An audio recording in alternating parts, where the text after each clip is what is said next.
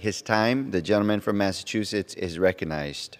Mr. Speaker, before I conclude, I want to thank and acknowledge Jeff Goringer, who has served as the Communications Director for the House Rules Committee in both the majority and the minority over the last 6 years. And today's his last day with the Rules Committee, and I speak for members and staff on both sides of the aisle when I say to Jeff that we are grateful for your years of service to this institution. We wish you well in your future endeavors, and you will always have a home here. And I also want to thank James Fitzeller as well, who is leaving. The staff are incredible on the Rules Committee, and Jeff will be dearly missed. And let me just close by saying that we heard a lot on the other side and barely a mention about our veterans. The gentlewoman from Washington who came on the floor just recently and read the oil company talking points couldn't even bring herself to mention veterans once.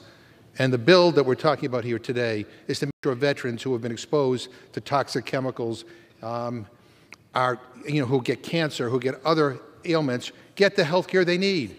You'd like to think that we could all come together on it. And the gentleman from Pennsylvania keeps on talking about this narrow bill. I mean, they're not even serious about it, because if they were, they would have used the previous question, vote, which would give them the right to control the floor, to bring that up. But they didn't. Instead, they're bringing up an oil company's wish list. So this really is obnoxious. I get it. They don't like President Biden, and no crisis go by without trying to make it about President Biden. But let's just say this: we should be together and standing with the people of Ukraine, and we should be together with standing with our veterans. And with that, I yield back the balance of my time, and I move the previous question on the resolution.